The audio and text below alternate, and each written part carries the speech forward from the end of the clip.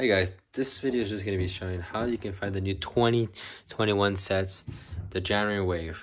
So I live in Canada, so you can find these ones in your local Toys R Us if they're still available, right? So I'd say if you're in Canada, check your local Toys R Us. As for the United States and the UK and other countries, I am not so sure how or when. I haven't seen anyone get any in the US, but I say check your local Targets. Probably in the next few days it should be coming out. I'm probably expecting probably Boxing Day will be out. So yeah, stay vigilant. These are coming out. They're coming out January 1st, and I imagine it'll be coming out just a little bit early to cash in for the Christmas sales in Canada.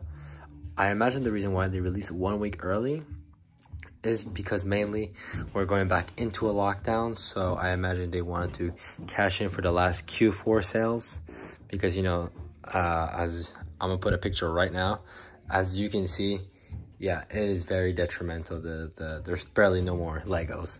Like, even all General Grievous Starfighters were sold out, so you know what that means.